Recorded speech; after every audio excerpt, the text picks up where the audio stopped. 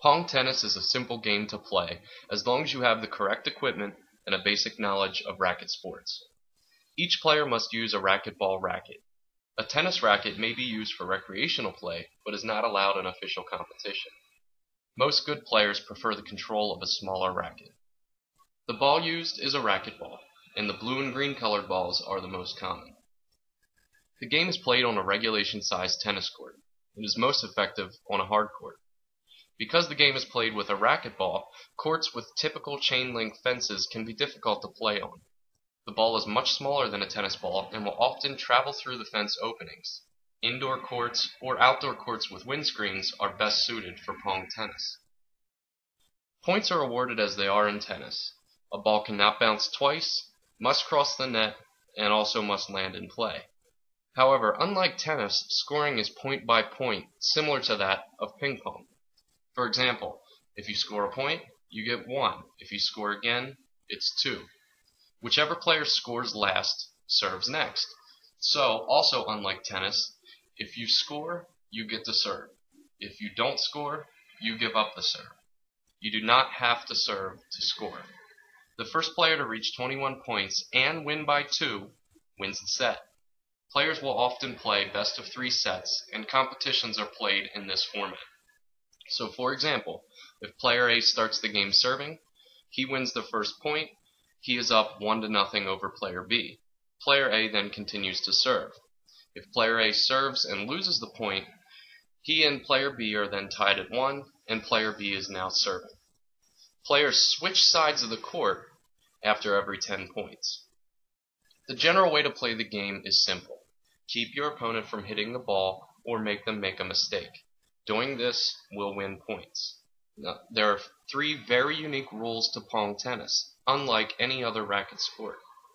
First, the ball may not be struck above the shoulder at any time.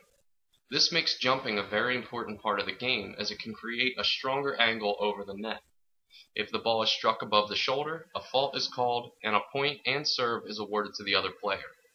The second rule is that no player may hit a ball with any part of their body across the service line, and that's the width line running across the entire middle of the court. If a player crosses to hit a ball, a fault is called and a point and serve is awarded to the other player. The last rule that's unique to Pong tennis, which ties into the second rule, is that a ball may not bounce for the second time before the service line. If it does, it is ruled out.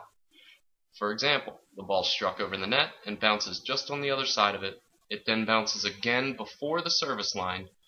That ball is called out. Serving and returning is obviously a crucial part of the game. Often at the beginning of the game, a coin or racket toss decides who will serve first. The game begins with the server starting on the right side behind the baseline, as in tennis. The small dash on the baseline or the center line in the middle of the court splits the serving area in half.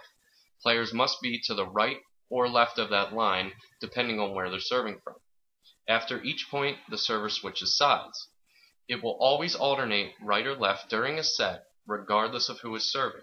So if player A serves from the right and loses the point, player B now gets to serve from the left side, and it will always alternate back and forth. The goal of the serve is to strike the ball to the opposite service box, just as in tennis, and that's where the ball must land once. The big difference is that the ball must be bounced by the server before they hit it. This is much different than tennis, as normally the ball is thrown into the air. This is more close to ping pong, where the ball must be bounced once on that side before you hit it. The server must also, as during play, hit the ball below his shoulder. Jumping is also a common technique in Pong tennis serving, as you can create a greater downward angle and be able to hit the ball much harder. Striking the ball in front of the baseline is permitted as long as no part of the server's body or feet touched in front of or including the baseline during any of the serving motion. The server has 2 chances to get in his serve, just as in tennis. If he misses both times, it is called a double fault and a point and serve is awarded to the other player. Players switch ends as mentioned after every 10 total points. For example, if the score is 4-6, the players switch. If it's 10-0, the players switch. Then again, if the score is 15-5, the players switch. The returner also has rules to follow. They must stay behind their baseline until the ball is struck by the server. Because a racquetball does not spin as much as a tennis ball, and you must strike the ball below the shoulder, second serves often cannot be hit with much force. The two main types of second serves are the lob and the drop serve. The lob serve is hit high and bounces at the back of the service box. If it hits with the right amount of height, the ball will force the returner to play deep in their own court. Hitting it too high allows the player to run in and cut the ball off right after it bounces. The drop serve is a very tough serve to master. The ball is tapped with a low trajectory and a slow velocity so it barely crosses the net. The ball may not bounce twice in the service box, as mentioned before, so it has to have enough speed to cross. The idea is to make the ball bounce a second time just after the service line, but in a short amount of time. Because the returner cannot cross the baseline until after the ball is struck, they are forced to play this serve, if it is executed well, on the run, close to the net, and with the ball low down around their ankles. A great drop serve almost always forces a weak return and is sometimes used on a first serve.